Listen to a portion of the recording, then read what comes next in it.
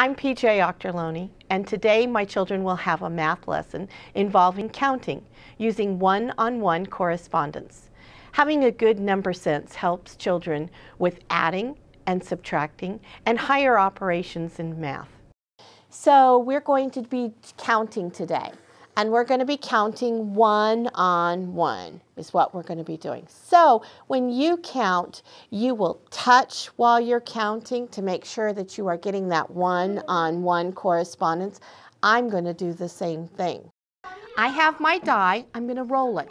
Then I'm going to count out that many chips, but I'm going to touch count. Watch and see if I can do that. I have the number 4. So I need 1, 2, 3, 4 counters. Okay, here I go. 1, 2, 3, 4. And just to make sure I'm right, look, I've got my finger and I'm going to touch count. 1, 2, 3, 4. Tanaya, you may roll your die. And how many does she have? What's her number? 2.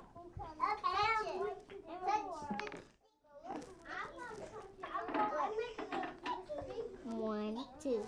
Nice. I like the way you were touch counting that.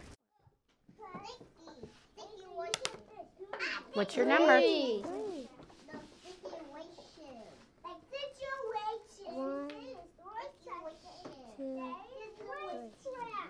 Can you touch? 1, 2, 3. Nice. Okay, and it's my turn. So I've already got those 4. Watch what I'm going to do next. Oh my goodness, I have 6. A lot. I have to make sure that I really have 6 spaces. If I don't, do you remember what I say when I've got too many? I got, oh rats, because I can't put it in. 1, 2, 3, 4, 5.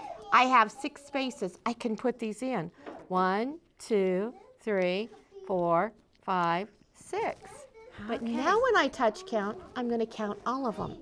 1, 2, 3, 4, 5, 6, 7, 8, 9, 10.